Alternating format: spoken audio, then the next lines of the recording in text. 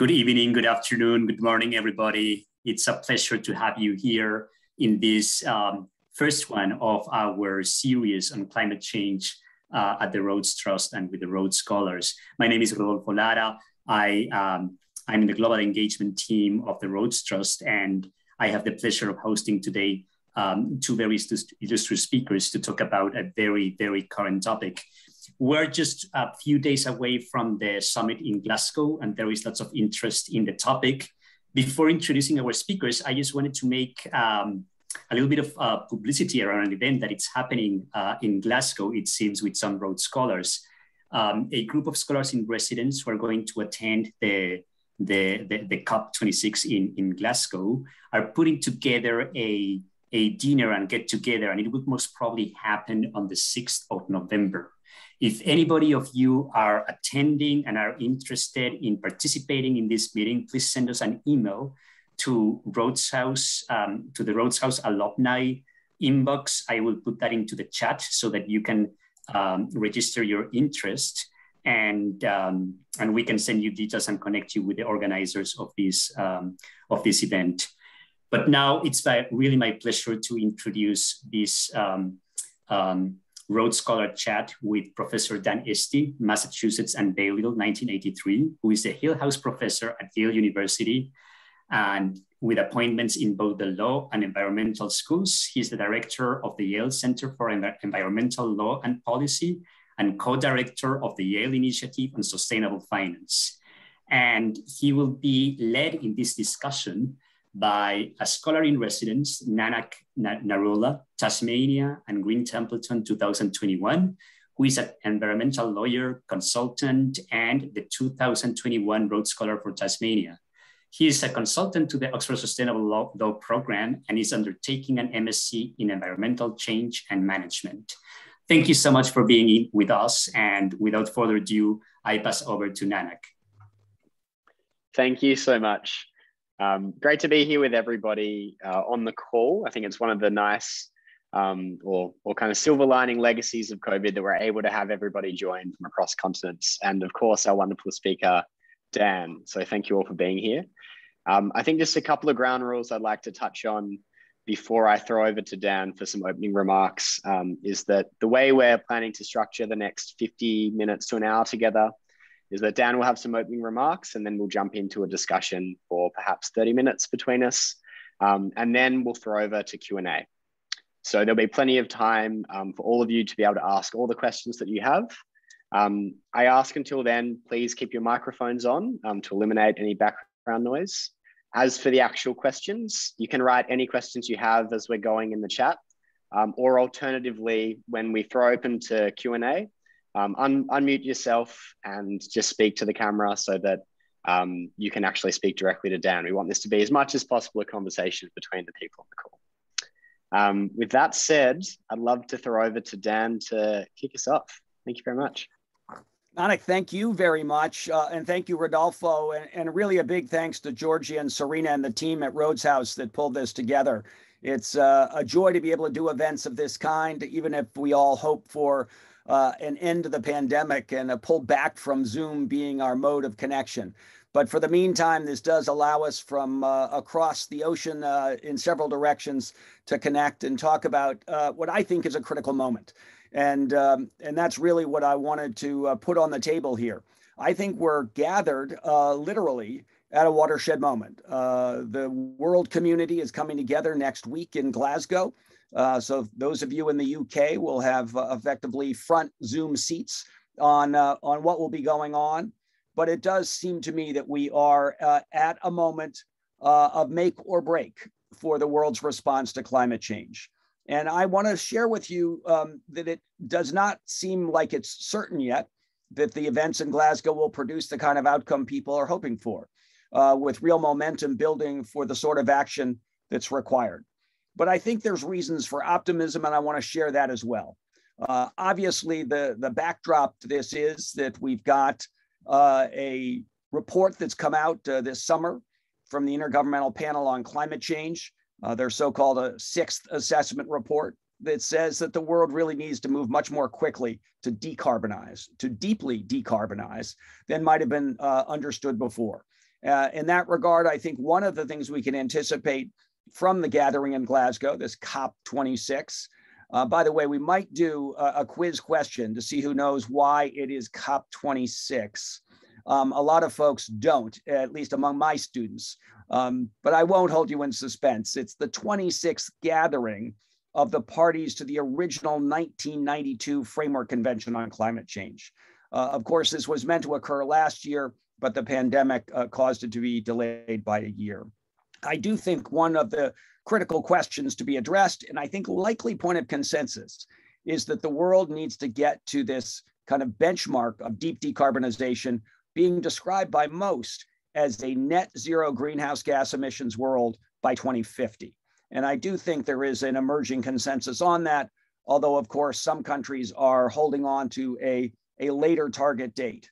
I think we also gather at a moment where there were, over the course of the past few months, terrible droughts in some places, fires as a result, floods in other places, and a growing sense that at least what the science community is telling us we might need to expect more of is starting to appear in the way of climate change.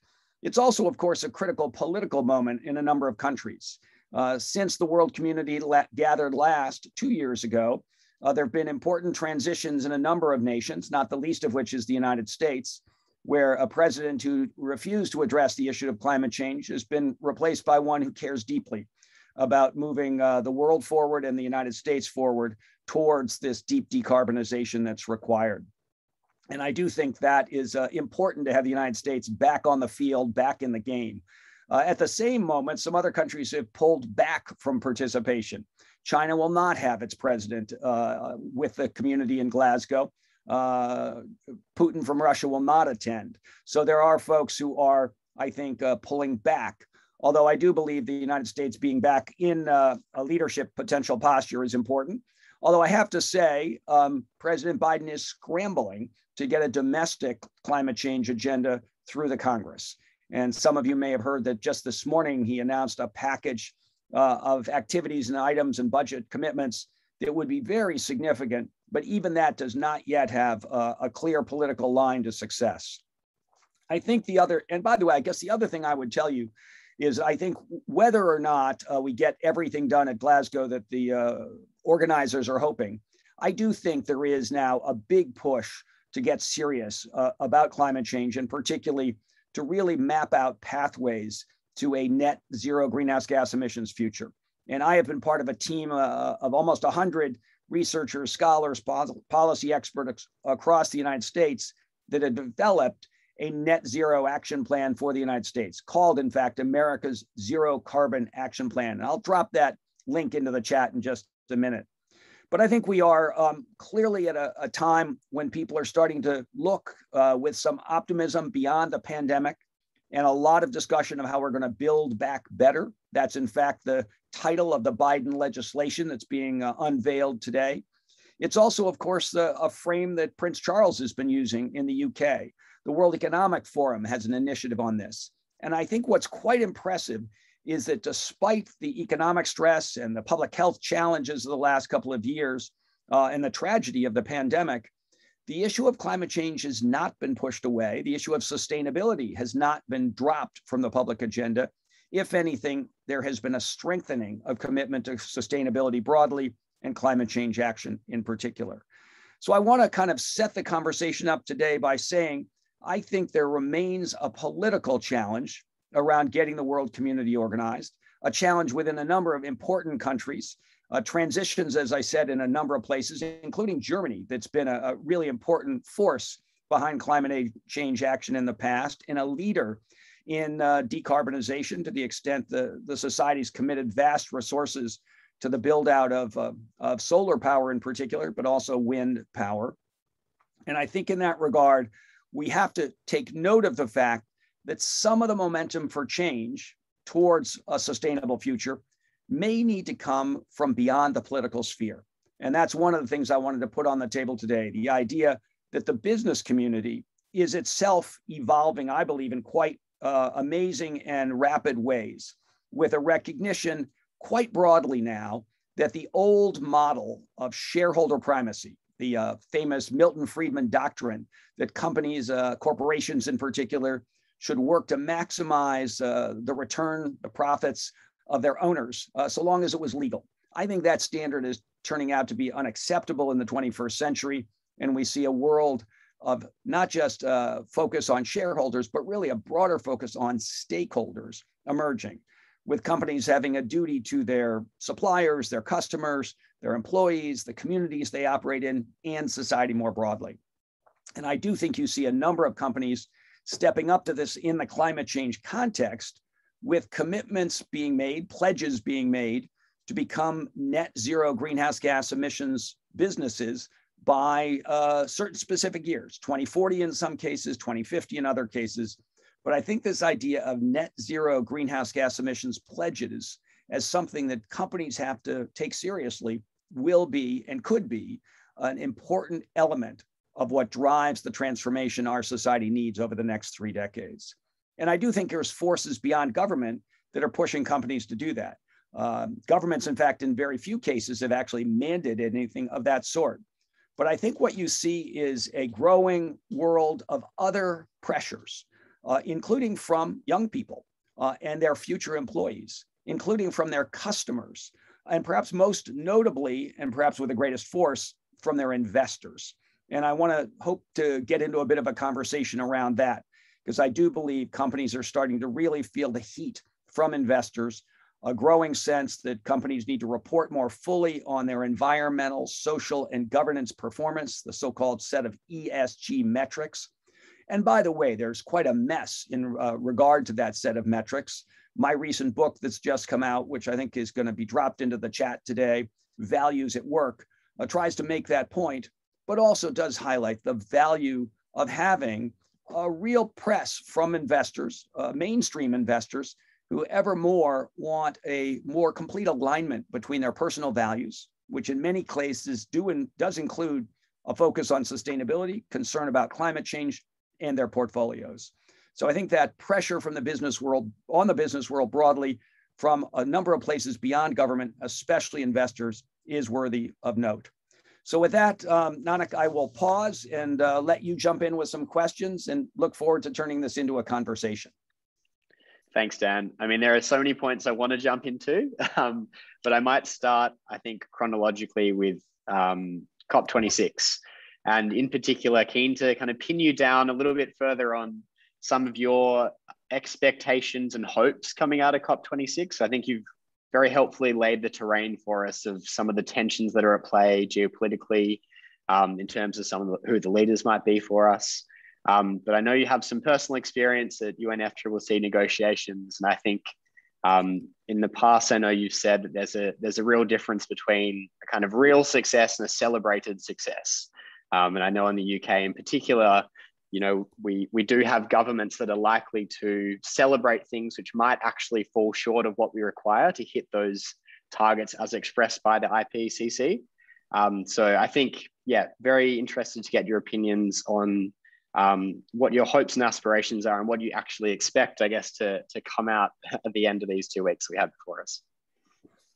So Nanak, thank you. It allows me to recall one of my favorite anecdotes from my own past work as a climate change negotiator, going back to that 1992 Framework Convention. And I was a young EPA official, part of the negotiating team. And I remember sitting with, while waiting to see my boss, the EPA administrator at the time, Bill Riley, sitting with Morris Strong, a great Canadian businessman, diplomat, who was in fact the Secretary General of the 1992 Rio Earth Summit. And by the way, he'd also been the Secretary General of the 1972 First Earth Summit in Stockholm. So Morris Strong, really a heroic figure in the world of sustainability. And he took me aside and said, as we were chatting, and I was saying how excited I was and asking him what he thought would come out of the gathering in Rio just a few months away, which was at the time, as of 1992, the largest gathering of world leaders that ever had been undertaken, 125 presidents and prime ministers. And Morris Strong said to me, Dan, you know, when you pull this many people together with all their other ministries and all the media that's there, only two outcomes are possible: success and real success. And I think, sadly, Morris Strong had it right. We had, of course, a big declared success. But as I moved on from my time in government and became a professor, decades went by without real success in terms of the global response to climate change. I have been saying for some time, I think that the Paris Agreement of 2015 provides a foundation for really turning the corner on this issue, getting serious about it, delivering real success. But Nanak, as I hinted in my opening remarks, I don't think it's a guarantee. And what goes on in Glasgow over the next 2 weeks will be critical to that. So let me just highlight what I'm looking out toward in answer to your question. I do think an emerging consensus on this idea that we need a net zero greenhouse gas emissions world by 2050 is a starting point. And by the way, consensus, and I always say this to my Yale students, does not mean everyone agrees. It means that most people mostly agree and that the major players do agree. So I think you've got most of the big players now on the idea that 2050 is the target year. I think China will be there, if not by the time we leave Glasgow, over the course of the next year or two. And I do think, that is perhaps the big news that I expect to see coming out of Glasgow is this momentum for action and the commitment to change and to transformative change that will be required to fulfill that target. I think there's also likely to be a quite significant conclusion drawn from the review of what countries have done over the past now really 6 years. And that is the sort of stock take that was promised a year ago will actually happen now as we country by country look at the so-called nationally determined contributions, the promised action plans that countries have put forward. And I think what we're going to see, we know already, is that some countries have hit their own targets, have delivered on the change they promised. Many others have fallen a little bit short, including the United States.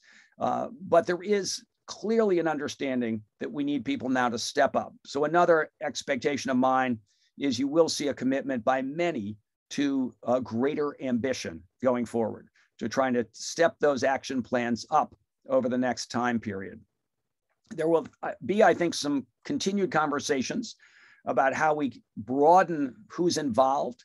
The Paris Agreement, of course, did a great service to the world by getting us beyond the prior division of the world into an Annex 1 list of countries, 44 roughly in number, who took on real commitments, and a non-Annex 1 list of everybody else, most of whom felt totally entitled to sit on the sidelines. That was a terrible structure and a big mistake. Paris gets everyone into the game again with this idea that you set your own target, you offer your own nationally determined contribution. But I think it's also clear we're going to need to push some countries to do more and to do bigger things. And I expect you're going to see a lot of pressure around that. I think there will be conversations about resources, about climate finance. And I think the reality is emerging that the commitment made back now at Paris and even a little bit before to $100 billion per year of funding flowing to the developing world was not a commitment to have governments put that money up. The word chosen was a critical one. It was to mobilize $100 billion per year. And it's quite clear now that a significant part of those funds will have to be private capital from private banks, private sources. And I think you're going to find that the math being done suggests there was about 80 billion put forward last year, which is not bad against a 100 billion target, but does fall short. So there will be some focus on what to do to fill that gap. Some other countries are going to want to have a conversation around loss and damage. The idea that those that have put emissions in the atmosphere over the past several hundred years should be liable, should compensate those who are facing harm. That will not move forward. I can predict for you with confidence now. There are many countries, including the United States, but a number of other major players who will not agree to that. And I think one of the critical questions is how, on a voluntary basis, we get the flow of funds to those who are facing risk and threat and damage, because it's not going to come as a result of a legally framed out loss and damage provision. But I do think there is a lot going on. And I would say again, just to reiterate a point from my opening comment, that perhaps the most interesting thing is how quickly the private sector is feeling the cascade of responsibility for net zero greenhouse gas emissions coming from this emerging consensus at the government level. But I would tell you, I've just completed a survey with some colleagues at Yale and BNY Mellon Bank, and we have looked across the global 500, the 500 biggest companies. And not everyone has a net zero commitment, but a significant number of the group that we surveyed do, roughly 70%. And of that number who are not yet committed, almost all are looking at what they have to do to make some kind of a net zero commitment. So I think one of the other critical factors is that if you care about change, you can't just wait for governments to get the work done. It's going to increasingly be other vectors of pressure. And that is, again, young people, future employees of these companies, customers, consumers broadly, and investors driving companies to march ahead of any schedule set by governments. By the way, for those of you, not if I could just say one more thing, for those of you who might be going to Glasgow for the first time or who haven't been to one of these COPs before, let me just say that the real action is not where the government delegates are. The real action is in the side events where think tanks and environmental groups, business groups, companies will be talking about what they're doing related to climate change. And that is where I think I'm going to learn the most, because what you're going to see is some of the fresh thinking, the creative ideas emerging about how we get deep decarbonization done. And then frankly, you're going to see a significant number of companies, numbered in the hundreds, making major statements about their action plans, above and beyond anything governments are asking them to do or requiring them to do. I'm very, very excited for that, I think, Dan. And I really, there are a few points there I definitely want to pick up on in terms of mobilizing private sector capital and in terms of mobilizing investment. Just before we get to that, I think you're making some very interesting points around the previous distinction between Annex 1 and Annex 2 countries, obviously mobilized out of an intention to demarcate between countries that had more responsibility for historical emissions and those that were seen as still needing to develop and needing to have pathways to development that might be more resource intensive. So very interested in your comments as well on loss and damage likely to be one of the sticky points that probably won't proceed at this COP. So I think a question I'd love to put to you is where you see the place for those sentiments of some form of common but differentiated responsibility, or some form of kind of reckoning with the historical and I guess disproportionate emissions of industrialized countries versus those that are developed. Because I think we see this continues to be a sticking point. I think even one of India's spokespeople came out in the last couple of days raising this exact same point. So where do you think progress will be, and where do you think the proper place is for that sentiment and for those notions? So I think one of the lessons of the lack of progress from 1992 roughly to 2015 was that where countries are deeply divided, and they have been divided on this question of what we sometimes talk about as burden sharing. Who should take action, who should pay for the action to be taken to address climate change. And I think what the Paris Agreement did, Nanak, is to actually take the phrase, the critical phrase that you just gave us, which is common but differentiated responsibility. And I would say that for 20-something years after 1992, the emphasis was on differentiated.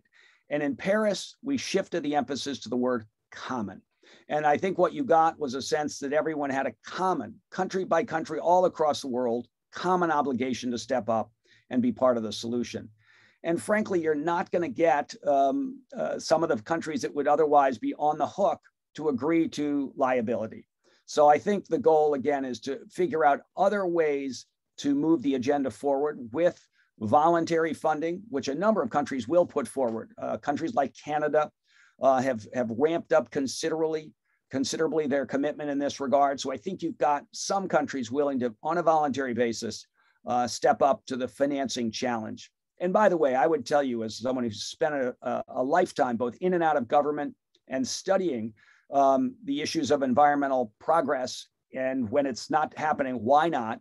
One of the fundamental flaws of our 20th century approach to climate change, but to environment more broadly, was to issue commands, to set targets and timetables, and then not ask what's going to change behavior, what are the incentives for change, and where's the money going to come from? And I think the good thing is the climate world, the folks gathering in Glasgow, are now very focused on these issues. So I do think we're going to see a serious effort to both lay out pathways of change. That's why I was so excited to be part of the Zero Carbon Action Plan for America. And I would urge people to take a look at it. It really works through sector by sector what kind of change is required. And by the way, it is transformative change in some sectors. You know, power generation has to completely shift. But, you know, buildings have to change, transportation has to change, food systems and sustainable agriculture have to be part of this. So really getting into the nitty gritty, which I think is now happening, is also something I expect Glasgow to drive momentum on. Now, I think the answer to your question, Nanak, about where the concerns of folks like the Indians who are very eager to insist that they have not put much of those emissions into the atmosphere, others have, and there should be compensation, I think is going to play out in other venues. I personally think we do need a much more vigorous sense of environmental rights. I've just written a piece, and I think there might have even been this dropped into the chat as a link, called the End Externalities Manifesto. So with a colleague, it's just gotten published in the last week in the NYU Environmental Law Journal. And this piece basically says, we need to take environmental rights much more seriously. Our framework of environmental protection has been too focused on benefit cost analysis, and frankly, a certain vision of benefit cost analysis for those who are economists in the room, a Calder-Hicks model, where we ask a question about industry that's polluting. Do they provide net social value? And if the value of what they provide is greater than the harm they cause, we've said, okay, go forward. I think that's wrong. I think the basic question should be, how much good are you doing? Is it greater than the damage you're causing? Because if you fail that test, you shouldn't be in business. But if you pass that test, you should be required to pay compensation, full compensation for your pollution harms or for the environmental resources you extract, often, by the way, at less than full price paid for the timber or the water or whatever else it is. And I think we need to have a new appreciation of kind of the underpinnings of environmental justice, which is a robust structure of environmental rights. So that's what I'm arguing for. And I think to sort of push this question back, Nanak, to your core focus, I think there should be more of a rallying around the effort to have a global pact for the environment, which has been pushed by some, including, by the way, the guy who led the charge to get the Paris Agreement done, who was at the time the French Foreign Minister, Laurent Fabius. He's kind of the leader behind this goal. And I think what it does is it provides a framework to try to establish a global expectation that environmental rights should be taken more seriously. And with environmental rights taken more seriously, I think environmental responsibilities will also be taken more seriously. And that would provide a starting point for perhaps country by country legal actions, because I don't think it's going to happen on the global stage. I think it's going to happen at a country scale. So that's my ultimate answer to where those who are hoping for some form of compensation for the harm done to them are going to have to look. Very robust, and that's very helpful, Dan. And then I think maybe then going back to some of your earlier comments about mobilizing private sector finance and some of the ways that we can facilitate more innovative models of incentivizing investment. Would love to, I think, hear the short summary of your key points in this area. We had a question sent in before by Sarah Yang, essentially asking about these elements of your sustainable finance and sustainable investing proposals. And in particular, I think she was asking around the roles of banks and asset managers in driving the economy towards net zero emissions.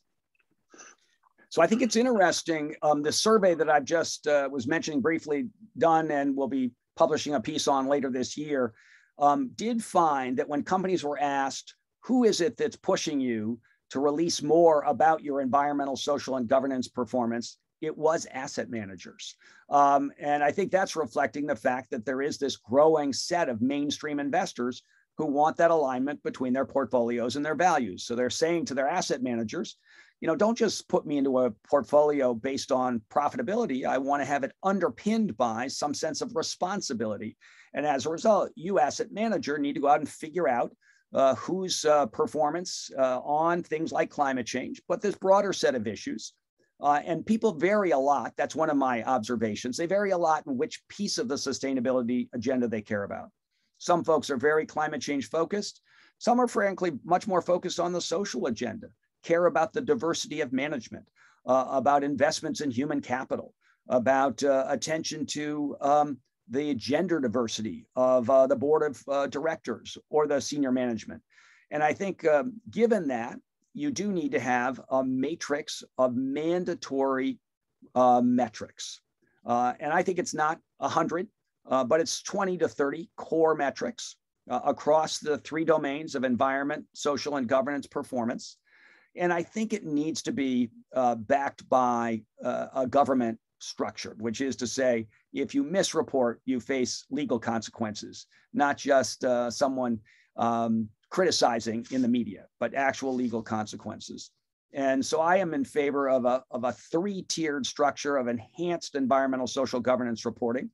Tier 1 being a set of things that everyone's going to report on, regardless of industry. A second tier being industry-specific metrics that relate to the issues of that industry that might vary from others, recognizing that mining and banking are different. And then the final platform or tier would be company-specific narratives. And I do think in some regards, it'll be that 3rd tier, the company-specific, which can't be dominant. It can't be that you tell your story all the time your own way. You need comparability in the data. And by the way, the set of metrics is not just a list of metrics, it's underlying methodologies of how to report. So that when you're asked to report, for example, on scope 3 emissions, you can't do it your own way. You have to do it consistent with an established methodology, allowing us to benchmark one company against another, one industry against another. But I'm also interested in the company-specific narrative because I think what investors really need to know, and again, this is one of my chapters in that Values at Work book I mentioned, is the management's vision and strategy for transformation in the face of this sustainability imperative, the need to take sustainability seriously and quite specifically and immediately to move towards net zero greenhouse gas emissions by roughly 2050. And I think you're going to see a big variation with some companies quite focused, quite sharply thinking about this, remaking their business model to conform to this new reality, and others giving it a little bit of the back of the hand. And I think the back of the hand won't be well regarded by investors going forward. So that's kind of the structure I see, enhanced ESG reporting on a structure that is defined by governments, one hopes with some complementarity and some similarity across countries, perhaps even coordinated broadly around the world. I would love to see the stock markets of the world do this as a collaborative venture. And I do think in critical countries, it is the reporting by public companies that'll define the baseline. And I think it needs to step up the pressure on companies to be seen as aligned with society's expectations for the future. And you've given us a whole lot of very rich proposals in such a short amount of time, down with the, matrix of core metrics and the global pact for the environment.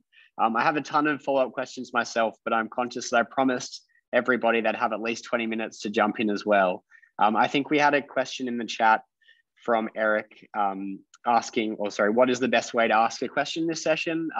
I guess just to restate for everybody, I'll now throw it open. So if anybody would like to just unmute themselves, then ask a question directly, please do so.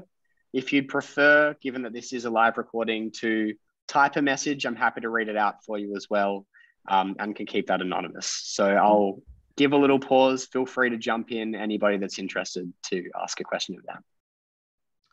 Hi, Nanak. Thanks for that. And thanks, Dan, so much for your comments and your leadership over the years.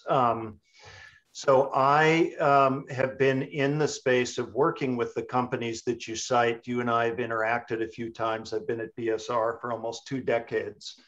A big fan and champion of this idea that the private sector can and should go out in front of government as needed to meet its own long-term needs and our collective long-term needs.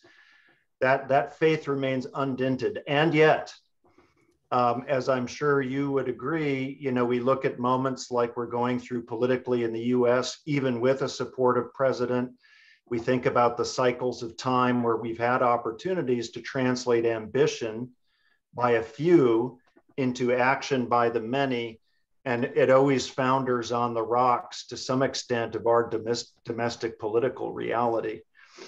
One of the things I'm thinking a lot about now, and I'd love your perspective on, is what, if any, I guess you could argue, it's great that corporates are setting net zero targets for sure, and I've helped a number of them do that. They're not going to make good on those commitments, regardless of their intentions, without some fundamental changes to policy, which they themselves are key players in helping us to promote. What do you see as the best opportunities and the highest priorities for big companies that say they care to play the right role in our political process? And I guess I'm being shamelessly US centric on this one. I'm thinking US politics. And are you optimistic? Based on that, are you optimistic? I actually am reasonably optimistic. I think a vast number of companies, as I said, the survey we've just done says something like 70% are stepping up to some kind of a commitment. Now, your point, Eric, is a good one, which is we don't know how deep these commitments are, how serious they are, whether they survive a transition in the senior leadership of the company. But I think it's starting to become seen as a necessary element of what it takes to be ahead of a company or part of a management team, in particularly a big company. And I think you're seeing some of the asset managers, I'd point to Larry Fink at BlackRock in particular, basically saying we're not going to put in our portfolios companies that don't take up this agenda. And I suspect over time he will say who don't take it up seriously. And another area of my own research in this paper that I'm working on is around what a best practices set of elements would be for a corporate net zero greenhouse gas emissions pledge. And one of the core questions, again, in that regard, and Eric, one could make this the touchstone of your test of who's really getting on this and who's not, is how much companies are committing to their own business model transformation and the reduction of emissions, and how much they anticipate paying in the way of buying carbon offsets so that they don't have to change their business model. And I think one of the tests are going to be what will be whether companies are at the point of 95% emissions reduction, residual small percent of offset, or whether it's going to be some number of industries and companies that think they can get away with 60% emissions reduction and offsetting 40%. And by the way, I give some greater time and some greater slack to the very difficult to decarbonize industries, cement, steel, which society needs and wants. But I do think these folks should be expected to pay, immediately in a spirit of this new no uninternalized externalities world, no environmental spillovers of harm. They should expect to pay fully for whatever damage their emissions they're releasing is causing, evaluated at global prices. And I think that that reality is coming faster than a number of companies expect. Thanks, Dan. Dan, we've had two questions in the chat, which I think are relatively related, so we'll move to those. So the first one was from Jason, essentially asking your opinion on degrowth, whether negative growth is required as part of the story to get to net zero, or whether we can get there through technologies supplemented with some reorganizations in how we live.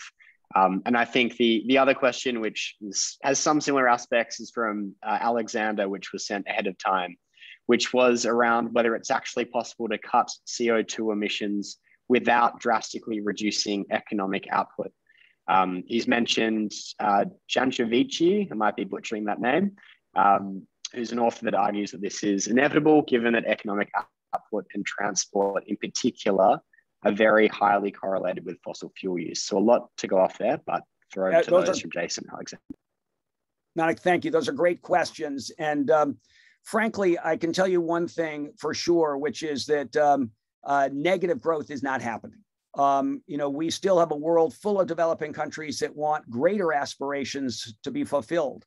And I think the real test then has to be, can we achieve growth without emissions growth? Because the economic aspirations will survive. I promise you that. Because there's a very large number of people, including in the developed nations, who would rather have warming and climate change than give up the material benefits of modern life. So, and I've seen that throughout my career. There's often kind of an enthusiasm for the prospect of a no-growth future. There's, in fact, serious scholarly work that's done on this by people like Herman Daly, but it's not going to happen from a political point of view. So the real test then is, can we innovate ourselves into a place where we are able to deliver the goods and services that people want, but without greenhouse gas emissions? And again, this is why I think the work now being done to really map the pathways to deep decarbonization is so important. And you're quite right. It's going to require, in raising the issue of transport, it's going to require electrification of transportation. We're going to need to have cars, trucks, and eventually trains, and perhaps someday planes, that's a tough sector, that are really running on electricity generated by non-polluting sources of renewable energy. And I think that's why wind power, solar power are so critical. But I also want to see a much wider set of innovation activities going on. I think it may well be you can do wave power or tidal power, perhaps geothermal power in some places. And by the way, the answer for deep decarbonization probably will vary from place to place. So I do think that's the real test here, is how do we get to doing all the things we want to do in new and different ways that don't damage our commitment to sustainability broadly and the need for action on climate change in particular. Just want to first give the opportunity for either Jason or Alexander just to have quick follow-up questions to that one, because I think it's a very meaty and frequently emotional and contentious issue. So we'll give you the chance to do that if you want, Alexander and Jason. I'll follow up really quickly if you can hear me. So, I mean, your response seemed to privilege the notion that I was suggesting that degrowth needed to necessarily imply degrowth in every country, which is not the case, obviously. You could imagine a scenario which, politically unpalatable as it might sound, the US would be, or I'm just using the US as a stand-in for wealthy industrialized countries, but that degrowth would happen in some countries, while the balance minus something could happen in other countries, allowing for dramatic increases in the standard of living in developing countries, even as we reduce standards of living in wealthy countries. So I think that's important to put on the table. I wasn't suggesting, for example, that poor countries would have a cap on where they are currently. And the second thing is, it sounded to me like what you're saying is that simply because it's politically unpalatable, the solution must necessarily involve technological innovation. But if the cliff is coming at a fast enough pace and the technology is just not going to get us there, the politics will change. They will have to change. And so I guess my question was more, do you think it's possible, or are we going to be confronted with a situation where degrowth will become the only political solution in some short order? So Jason, I admire your pushing the point harder. I'm going to push back harder. There is no chance that degrowth is the answer. No chance. The political majority in America would rather have climate change than the end of growth and kind of the stopping of the material well-being of society and the advances in material well-being. So I don't accept the premise of your question that the innovation possibilities are falling short. And I, by the way, don't limit the innovation that's required to technology, although that's critical. But I also think there needs to be innovation in partnerships, in financing, in the incentives that are in place, in government policy. So I'm a broad innovation kind of guy. And I do think that the breakthroughs are starting to emerge. And I would tell you that I think the path forward is there, although we still need to figure out some pieces. And it does require potentially, instead of a no growth future strategy or a degrowth strategy, it may require at some significant expense. And I think the politics could change on this, where people are willing to bear a higher expense to keep the world moving forward. I do think, first of all, there's many things that can be done on a decarbonized or dematerialized basis.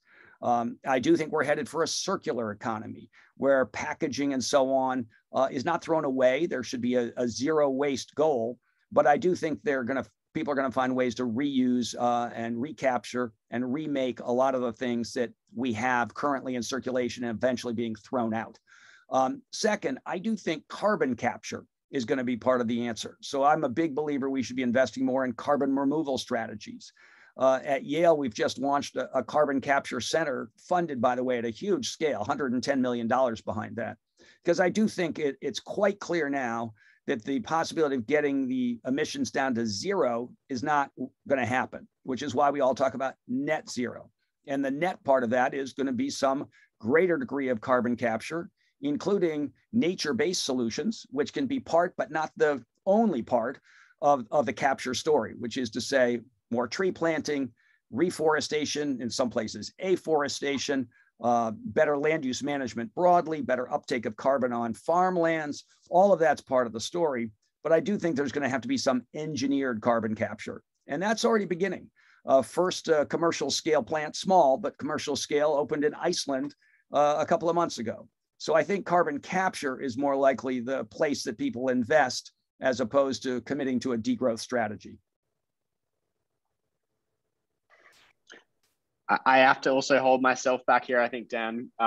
As an Australian, acknowledging my positionality, we've just had our own net zero to 2050 strategy announced, with about 70% of the reduction to net to 2050 being based on technological advances. So I think there's a similar optimism in the Australian government, maybe a bit more excessive. Are those commitments, by the way, are those commitments to technology developments based on technologies that are in hand or in sight? Or is it a wish and a hope that certain things will be cleaned up that aren't currently? It's a mixture of both, really, Dan. There's 15%, which is wish and a hope. I think it's international advancements is the name, and then 40% of future technologies they're investing in. But that is a broader discussion, and definitely want to leave space for some other comments. So, Nanak, can I pick up another question coming out of the chat? Yes. My Oxford classmate and hockey buddy, John McCall McBain, is asking, what if some countries or sectors are not on board the program? Is it okay or will it be necessary to have some structure of tariffs for non-compliant countries or companies or industries or products? And I think the answer to that is a resounding yes. And I believe the European Union is already developing a border carbon adjustment mechanism with the not too attractive acronym of CBAM. But it is almost certainly going to require that the rules of trade be structured so that countries are held accountable for subpar climate change strategies. And anyone who's exporting from that kind of a country should expect their products going into places that are on board a robust climate change action plan to put a border tariff on for everything coming in, equal to the differential from the low standards countries' kind of production cost benefit from not adhering to climate change commitments and not adhering to the global game plan of net zero emissions by 2050. Now, the methodologies of how you produce that could be quite tricky, but it's being worked out thoughtfully, carefully. I've been watching what the European Union's doing, and as someone who's written a good bit on trade and the environment, I can tell you, I think what the European Union is doing will be judged to be consistent with the rules of the Global Agreement on Tariffs and Trade, the GATT. And as a result, will be upheld when challenged, and it will be a great mechanism for forcing foot-dragging countries to step up their game. And frankly, absent that, the risk of competitive disadvantage to the producers in high standard countries is overwhelming. It produces, by the way, a bad effect, which we know as carbon leakage, by simply having people move production activities from high standard countries to low standard countries. And as we know, the planet doesn't care where the emissions come from. The atmosphere is affected no matter what. So it's a critical element of a successful strategy. Thank you, Dan. I think we have time for one or two more questions. I note that there's a hand up from Alexander, if you did want to jump in and ask a question. I think you might be on mute still. Yeah. Cannot hear you now. So sorry about that. Yes, perfect. I admire your optimism about the, not the optimism, but I think you're right that there's really no political buy-in for degrowth. But at some point when fossil fuels run out, there will be a degrowth unless a solution can be found for transport. And all electric transport with the current technology is simply a fantasy because there's no source of energy that's dense enough. So I just wanted to put that in as a comment. I'm not going to. Sasha, I'm not sure that's true. I'm driving an electric car right now in a state where much of the power comes from nuclear power.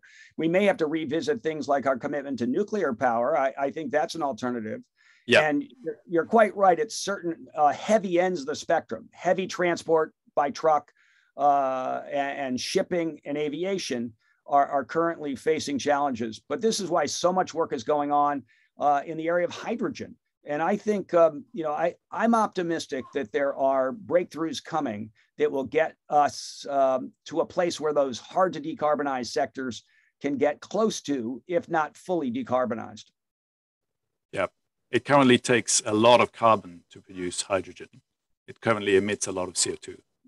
Not necessarily. That's why the first planned, there's some of the first of these facilities are where you've got access to a low cost, zero carbon electricity source, a hydropower source, or potentially geothermal, which is why Iceland is one of the places that's been focused on.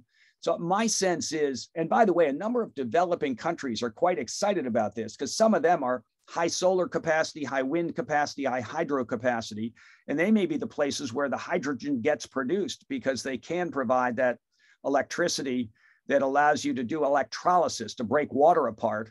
And it does require a lot of energy, but if you had access to a zero carbon electricity source, you might be able to get it done. Thank you. I think we might have time for one last question with a succinct answer, Dan. I think you've been managing to get through them very quickly. So if we have one last one that we can take, I think we've got a hand up from Tim that's been sitting there for a little bit. If you want to unmute yourself and jump in. Okay, Dan, this is part of the debate we have. Is a long-standing one about techno-scientific salvationism. You seem to be quite an evangelist for that. The problem is that we live on a materially limited planet with infinite energy throughput. And we are proceeding on the opposite assumption that we live on an infinite material planet with limited sources of energy. In other words, we have the metaphor 180 degrees around. And we have to reverse that understanding culturally within what might be regarded as a geologic nanosecond.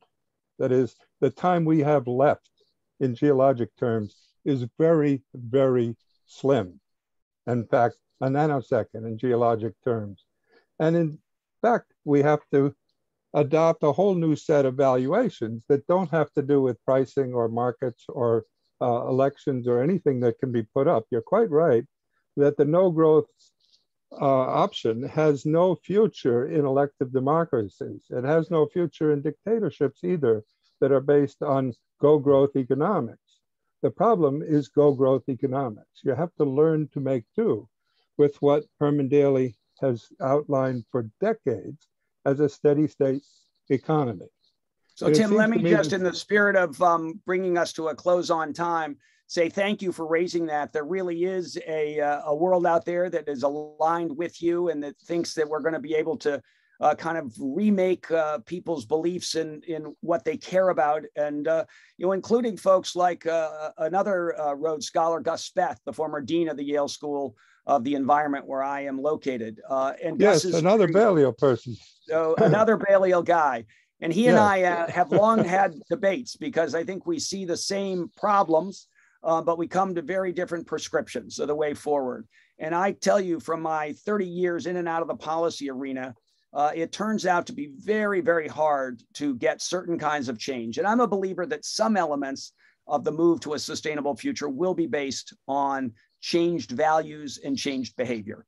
But I think other parts of it are so difficult to change that you really want to be careful. And I'll just give you a 30-second anecdote and give us all a chance to close on time. I've been looking for a long time at how to promote better public transit.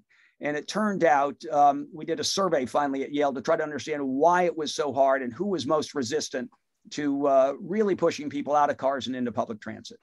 And I thought that it would be young people or something like that. No, some of you would know who is most addicted to their cars? Working mothers. And the thought that you were going to get those folks to be able to get to the schools, get to the Little League games, get to the soccer practice, the dance lessons, to the store and the dry cleaner all on a bus is just not happening. So it turns out I had to learn a very hard lesson that in some cases you have to anticipate behavioral change is not possible. And the answer had to be to find a car that doesn't pollute rather than make sure everyone could take the bus. Now, I'm still a big believer in public transit, but I know the limits of it. And in most places, those limits are real. And if you run hard against the reality of women in the workforce, you are going to lose. And I say the same thing about a degrowth strategy. There are most countries in the world, developing countries for sure, but even developed countries who would rather suffer climate change than give up on modern life as they know it. So I'm a big believer, not that it's the only choice, but it's the only politically attractive choice is to really double down on innovation. So I will pause there and say, Nanak, thank you for running us through as much of this as we got through. It really was a wide-ranging conversation. I'm grateful to you for putting so much on the table. Of course, Dan. And thank you again so much for speaking to us. I think it is a real treat to have you. I know before the Zoom started and the general group joined that we're speaking about, that it's been 4 years since you were here last. So we hope it's not 4 more years until you're here with us at Rhodes House in Oxford. I think as everyone on this call could attest to, it's a real privilege to have you. I think as someone that is very much a propositional thinker in this space, an area which is rife with critique, it's a real pleasure to have you put out so many different options and proposals and different ways for us to think about these very, very complex problems. So thank you once again. I know there's a lot for me to ruminate upon. I'm sure it's the same for everybody else, but it's been a delight to have you. Thank you. Thank you so much. And again, a huge thanks to the entire Rhodes team that put this together. And I look forward to seeing some of you who are going to be in Glasgow next week, potentially for this dinner that's being proposed by Rodolfo. So thank you all for being part of the discussion. Thanks, everybody. Thanks, everybody. Have a great evening. Bye-bye.